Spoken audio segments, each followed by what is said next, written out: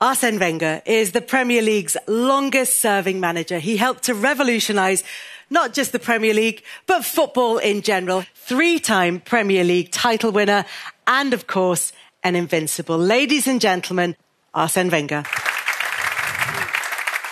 Arsene, that period of rivalry between the two clubs is one of the great periods in Premier League history.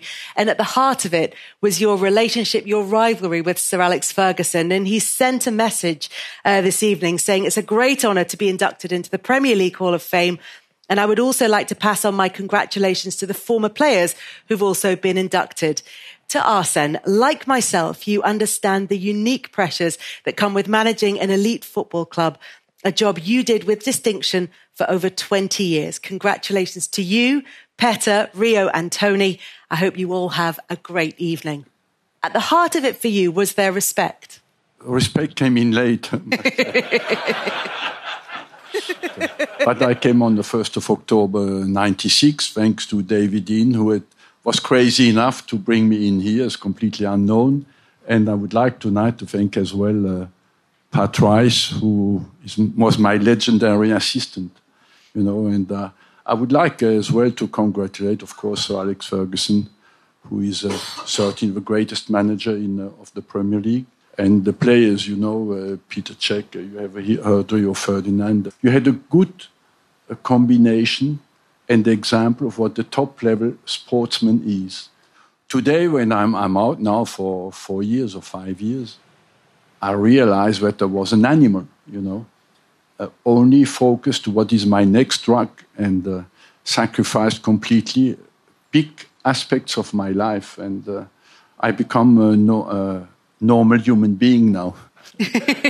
When I came to England, I was 47 years old. I came from Japan, was manager of a year, but I was unknown. Information didn't travel as quickly as it does today. And so I had a lot of skepticism around me. And I thought, look, is as well a good opportunity to show that I have a level to guide them. And because at the end of the day, a coach is a guide. He tells to a group of people, look, I can help you to win. Trust me. But you have to gain that trust. You brought in all these innovations in the Premier League. The mannequins were quite new at the time. GPS tracking, analysts at the training ground, and you had to sell to the players that you were going to ban chocolates, which I can't imagine went down terribly well. There was no detail too small for you to care about. I tried to improve myself as well, and to understand where can I improve. Every single aspect of a top-level life is very important. And why should you practice a whole week and destroy yourself because you eat stupid things, and have a bad game when it matters so much? I tried to get the players. In fact, you have to create an environment that helps the players to be as good as they could be. Performing a culture of performance, what Ferguson created at Manchester United is that he created a culture inside the club where performance was a necessity. I remember when we lost 99 in the semi-final at Villa Park against Man United, the year made the treble. Dennis Bergkamp missed a penalty at the time. They never seen them so wild, so hungry for success. Because all these young players were very talented at Manchester United and had a huge hunger to destroy us. And it was quite scary how they were after the game when they beat us in the semi-final. And when you talk about that special hunger, obviously there were players who were already at the club. How did you marry the traditions and the let's call them more old school players because Tony isn't here, and the new breed that you brought into the club? When I arrived, I think 9 players were over 30 years old. So when you are a manager, this is a bomb.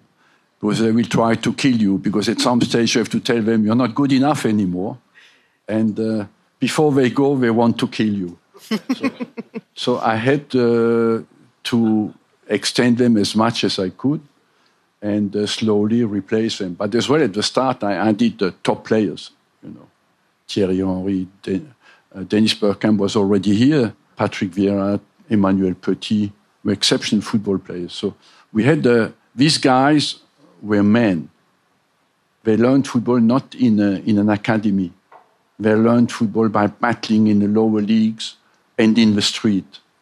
And when they told you, don't worry, on Saturday we will do it, they will do it. You know, they're very reliable people. Talking of reliable and more, 2003, 2004, that invincible season, at which point did you think this could happen? I said stupidly in a press conference, maybe we could win a championship without losing a game. In 2003, we lost the championship to Man United. And in pre-season, we went away in the training camp and I said to the players, why did we not win the championship?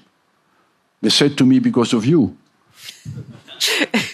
And I said, okay, but why? They said, because you put too much pressure on us. So that's where the crucial moment of a manager is. Or you say, okay, sorry, I was wrong. Or you say, but I'm sure you can do it. If you really want it. So I went that way.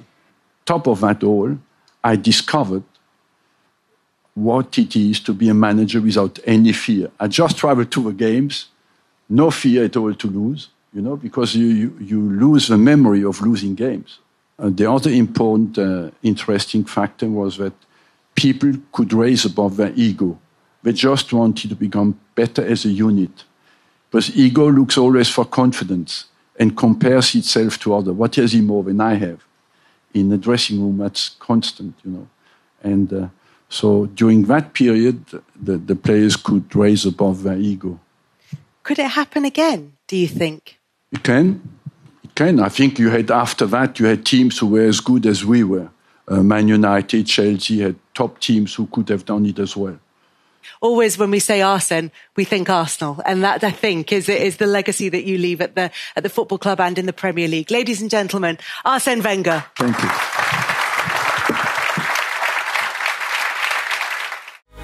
Did you enjoy that? There's so much more, so why not hit subscribe and download the Optus Sport app.